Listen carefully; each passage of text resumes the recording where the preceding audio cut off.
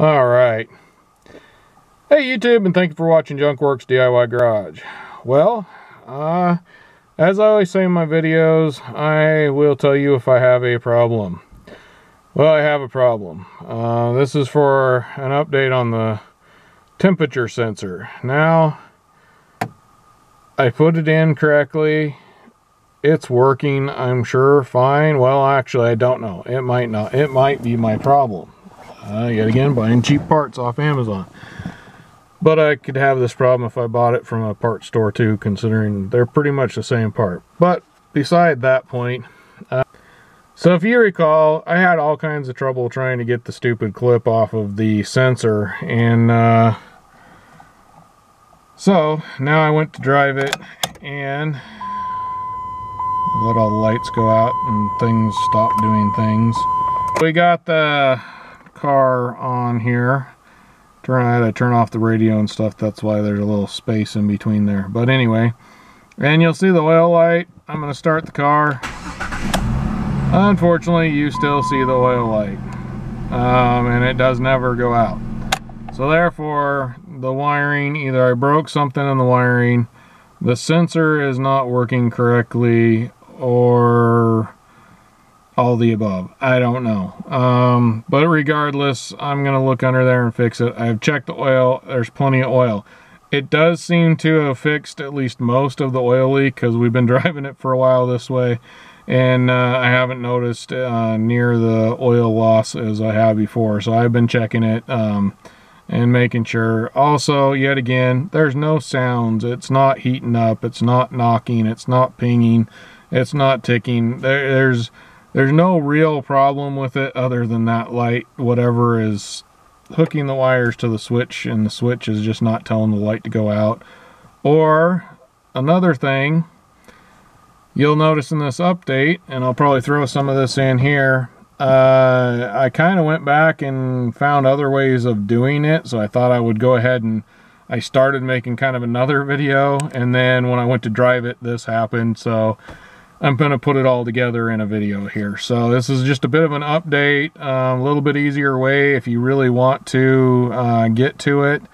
A couple things like that that's going on. But in the midst of doing that video, my daughter, as I was getting ready to put that on, put it back together, my daughter came in the door and interrupted me. And I'm not sure if I actually even plugged it back in after that video. So that's the first thing I'm going to check. See if I even have it plugged in. I'm really hoping that's the problem. I really don't want to try and replace another sensor. And I really don't want to be changing out the whole wiring harness for that part. So we shall see what happens. You will find out by the end of this video. We may be driving around with an oil light on. Who knows? At the very least, if I have to replace any of the two other things, I will be driving around with an oil light for a while, which I don't recommend. I'm doing a short update right here on the oil pressure sensor.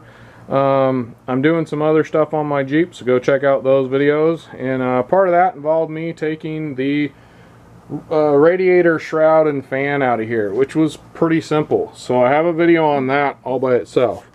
Next, right down through here, I don't know if you'll be able to see that very well, right there is that pressure switch.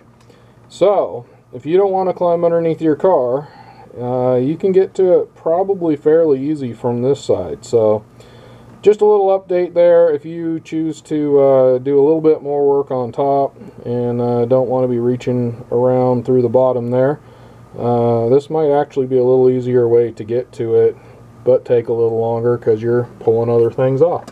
Anyhow, just thought I'd throw that out there for you. Alright. Well, confession time, YouTube. As you can see, I have gotten under here and got to my oil pressure sensor. I noticed it was still kind of leaking, and I put my fingers up in there and it was still leaking there. And quite honestly, I don't know if this is a little stripped out or what, but I was able to actually tighten it quite a bit more. So I don't know if a little bit of gunk got on the threads or whatever, but it was kind of hard, but I was able to tighten it a whole bunch more. So it may need to go further than just snug, because I thought I had it snug, and it ended up tightening up quite a bit more. So there you go, another little update for that. And yes, I'm going from the bottom because it was too difficult to get to this red thing from the top from where I was. So, but now this might actually, nope, it's still going to be on the bottom. But anyway, we're going to take that and hook her back up, and we will hopefully be on our way to test this out. And at the end of this video, you'll know if it worked out for me. Well, it's definitely not all the way plugged in, so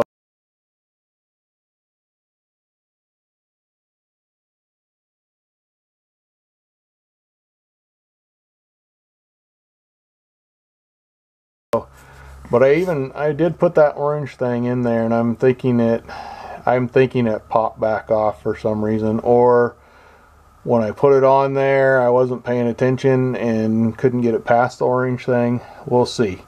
Or it's just broken so much it's not going to stay on. We shall see. Once again, I am going to try and fandangle that on there, get it up on there, try and get that orange clip to kind of clip around. There's two little bumps right there that kind of clips around, looking at it closer, and I'm hoping that orange clip will just be what holds this thing on, and maybe I just didn't get it quite right. So regardless, I'm going to try and put it on. Hopefully it'll stay on there at least for a while. If the oil light comes on, I'll pull over and take a look at things, but this will probably be my problem for a while. We shall see. Once again, I'm going to fix it. We'll see if that fixes it for now. If I have a problem later on down the road, as you can see, I will come back and I will make a video about it. So let's turn the key and see if that light goes out. Make sure we're in park here. Ah, there you go.